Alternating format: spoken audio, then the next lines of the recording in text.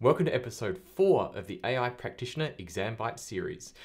You all know the drill now. Let's start by looking at the review question from last episode, asking us to identify what types of data are being used to train this AI model to predict customer sentiment. The correct answers are A, text, C, labeled data, and F, unstructured data.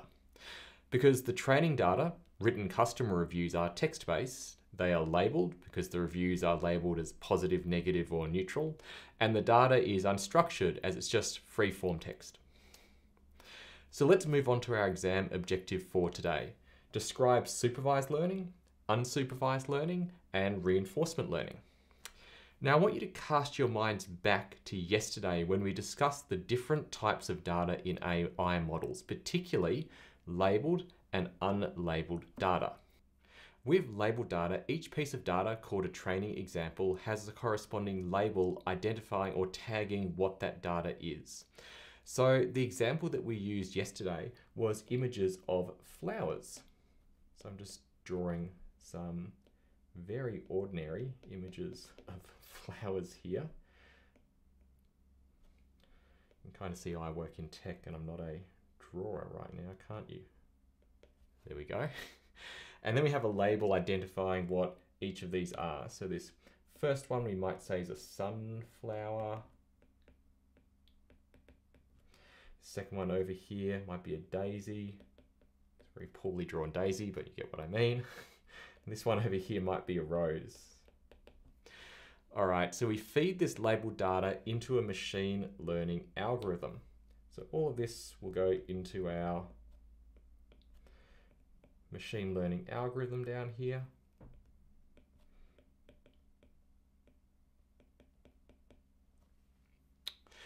And the algorithm will learn to identify the different types of flowers. So as you can probably tell, we're doing a machine learning training here. So if I put a kind of box around all of this here, this is all training. Now, at the conclusion of the machine learning training process, the machine learning algorithm outputs a machine learning model, which is essentially that computer programming, or a computer program, I should say, with all the knowledge and learnings from the training.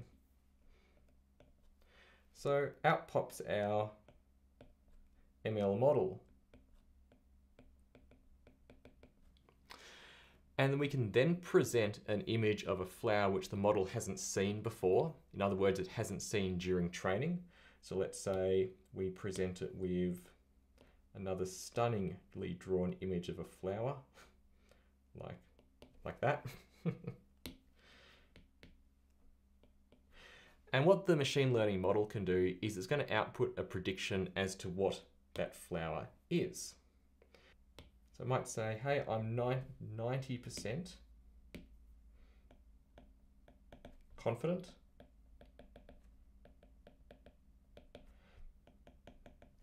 it's a rose. Now, the process that I've described here is called supervised learning. We call it supervised because the process is analogous to learning under the supervision of a teacher. Now, we use labeled data, like a teacher providing the correct answer for each question. And because we know the correct answers, the algorithm learns by comparing its predictions to the correct labels, adjusting its model to minimize errors, similar to how a teacher guides a student by correcting mistakes. But what happens if we want to use unlabeled data instead? Well, the training process is similar. We provide each training example, like images of flowers that we saw before, to the machine learning algorithm, but there's no labels, so it doesn't actually know what the data is. So this means if we present it with an image of a flower it hasn't seen before, then it can't tell us what it is. So it can't do what we did just here with supervised learning, because it doesn't even know what the data is. But what it can tell us is that it's similar to other images. So it says, well, I don't know what this image is, but it certainly looks similar to these other images. And we call this unsupervised learning. And it's great for doing things like clustering or anomaly detection, as it doesn't care about what the data actually is. It just looks at similarities between the data. Now, the final type of learning we're going to look at is reinforcement learning. Now, this is a very different approach to supervised and unsupervised learning. It's essentially learning by trial and error. During training, the machine learning algorithm tries things. If it does the correct thing as defined by the machine learning developer, it receives a reward, which is just a numerical number. If it does the wrong thing, it receives no reward. And its goal is to maximize rewards over time, so it learns that to do this, it needs to do the right thing more often. And this is just like training a dog. So when the dog does the right thing, you might give it a treat. But when it does the wrong thing, you might withhold that treat. And over time, the dog learns that to get treats, it needs to do the right thing. So you're incentivizing good behavior. Let's do a review question before we wrap up this episode. A data scientist wants to group customers into distinct categories based on their purchasing behavior, but doesn't have predefined labels for these categories.